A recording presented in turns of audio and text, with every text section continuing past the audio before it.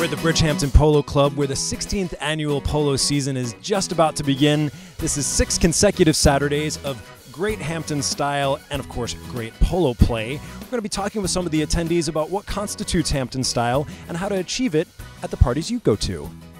This is the perfect opportunity, really, just to get as preppy as you can and sport some gear that you probably wouldn't get away with back in the city. What does Hampton chic mean to you? You always know how to make an entrance. Oh. How do you dress in the Hamptons compared to how you dress in Manhattan? I am more casual here in the Hamptons because it's, a casual, beachy place for me. Casual chic is always kind of elegant and look put together, but very comfortable and relaxed at the same time. I guess Hampton style, like any style, is a lot of individuality. Toss some class in there. I think there's a lot of people wearing some designer stuff, but you throw it in with some vintage clothing. There we go. That's what I'd say. As a dermatologist and surgeon, I believe very strongly in being against the sun. So I wear a big hat all the time. And if I can make a fashion statement at the same time, I do so. Here, everything is legal. You can do anything, you can wear anything you want, any color you want.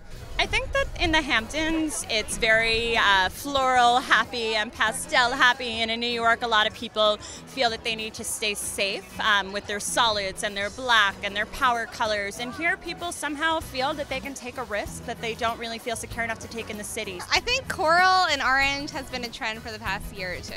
Red, pink, purple, bright is back.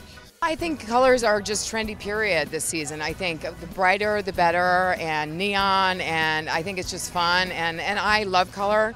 I'll always be wearing color on the show and to events because I'm somebody who loves color and hates always to wear black. Well, you wear it well. Thank you. Thanks so much. Like your bow tie. Thank you. Bad news, folks. Game called after only one chukker on account of a wet field. But no biggie, because the real action here is never out on the polo pitch.